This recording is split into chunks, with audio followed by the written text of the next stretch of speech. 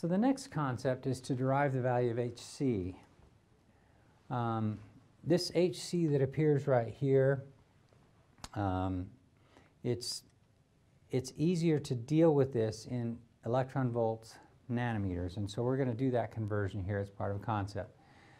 hc, well, what's h? It's Planck's constant, you already know it, 6.63 times 10 to the minus 34 joules seconds. C, you know that, it's 3 times 10 to the 8th meters per second. But I want to convert this into EV nanometers. So I want to convert the joules into EV, and I want to convert the meters into nanometers. The seconds actually cancel. So all I have to do now is to convert joules into EV and meters into nanometers. No big deal. We know that 1 EV is 1.6 times 10 to the minus 19 joules. So that'll cancel the joules and convert them to EV. And we also know that 1 nanometer is equal to 10 to the minus 9 meters. So that's this conversion factor, which cancels out the meters and gives us something in units of EV nanometers. Plug the numbers in, no big deal, and it's 1240, kind of a nice round number that's easy to commit to memory. But you can derive it because you already know Planck's constant and you know the speed of light. So let's do an example for calculating a transition.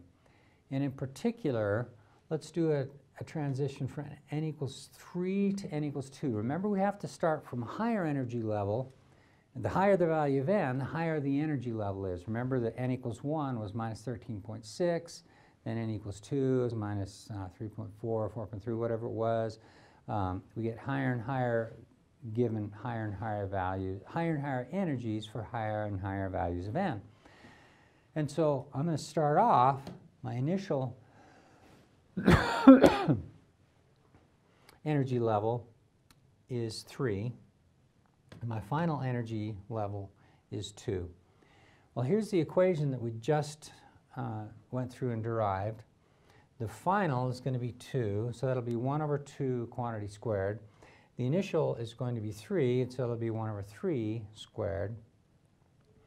HC we just worked out is 1240 EV nanometers, and the wavelength we're looking for is the transition from level 3 to level 2. That's what this means. Lambda in going from 3 to 2. This first level will always be higher than the second level. Well, no problem. Plug in all the numbers. You got a number on this side. The electron volts are going to cancel on both sides of the equation, and just do the math and solve for lambda 3 to 2. This is 656 nanometers. What color is that? Light? You say, hang on, visible light. Red is 700, violet's around 400, so this might be red. And I would say, yeah, it is red. In fact, it's the hydrogen alpha line. The hydrogen alpha line results from an electronic transition from level 3 to level 2. That is that red line that we saw in the demo and that I replicated in the slide, and I'll show it to you again one more time. The Bohr's theory of the energy of these different levels and the transitions between them, as far as we know, exactly predicts this wavelength for hydrogen alpha light. And hydrogen alpha light is the reason why the Orion Nebula, which is in the sword of the Great Hunter constellation Orion, why it has a reddish cast to it, because there's a lot of that hydrogen in that nebula with electrons jumping from the third to the second level. And you say, well, what about the beta and the alpha, beta and the gamma? And the answer is that the beta line is a transition from 4 to 2. So let's look at these. Here are the energy levels again. N equals 1, N equals 2, N equals 3, N equals 4, etc. And this is increasing energy again.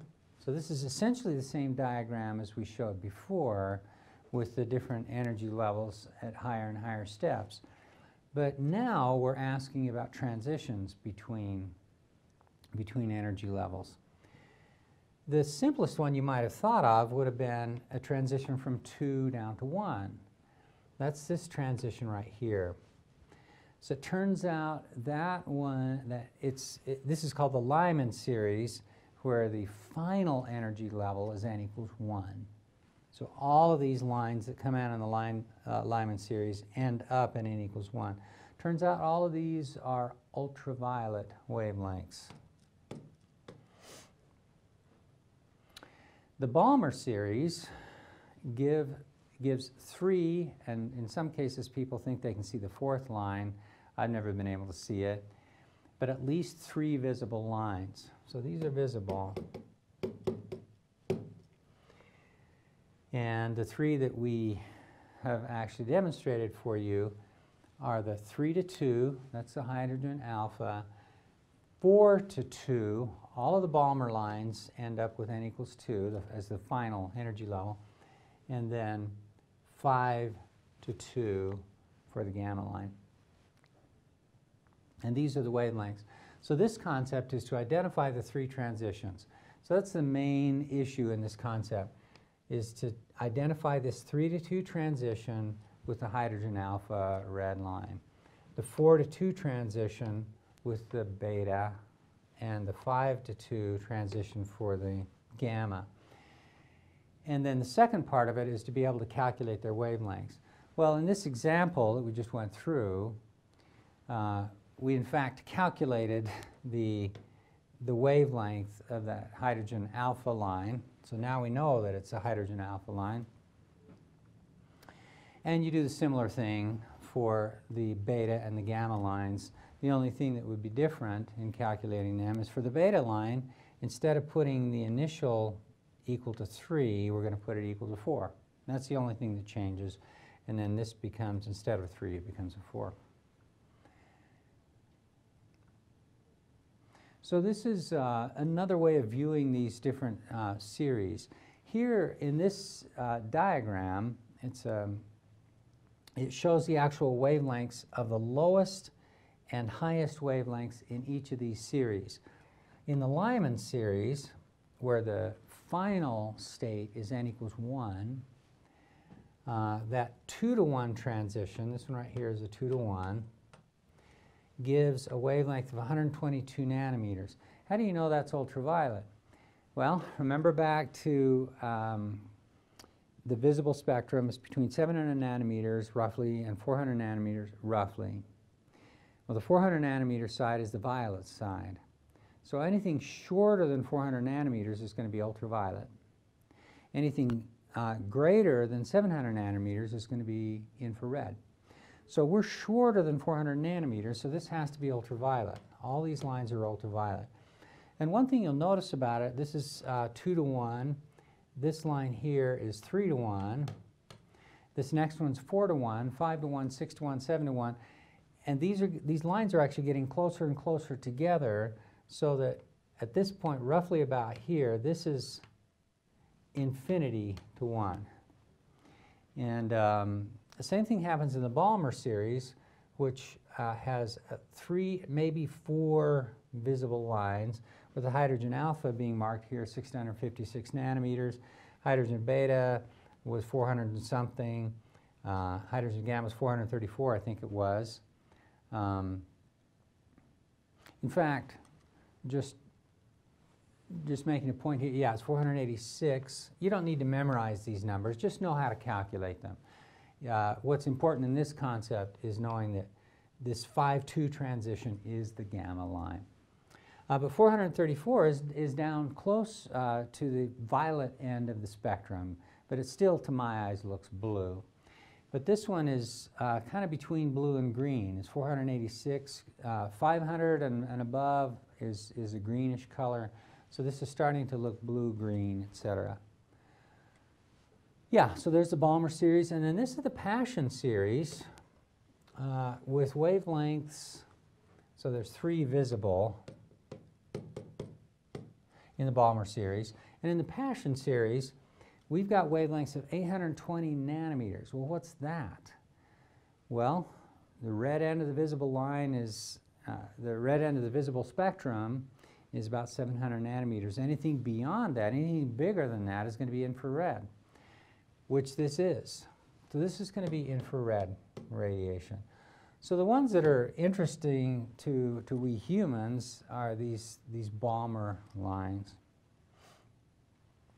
So this, once again, is that is a screenshot from the video that the demo video that we showed earlier, showing the alpha red line, beta aqua line, and gamma blue lines.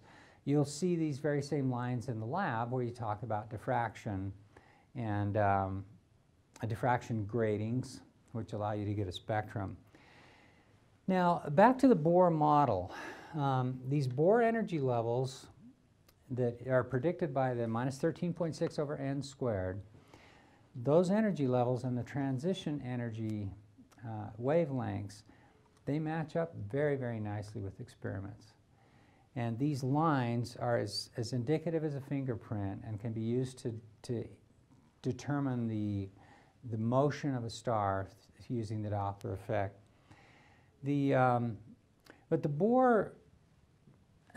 But modern quantum mechanics reinterpret the energy levels as probability clouds. So it's not really although the way Bohr thought about the atom was that it's little electrons orbiting around the nucleus like the Earth orbits around the sun. That's not quite a correct picture. It's more correct to think about that electron being in a cloud, and that cloud it gives a certain probability of the electron being at any point at any given time. And so it has a higher likelihood of being closer versus farther, that sort of thing. And once you reinterpret the quantum mechanics that way, then you start to get a deeper and deeper understanding of it.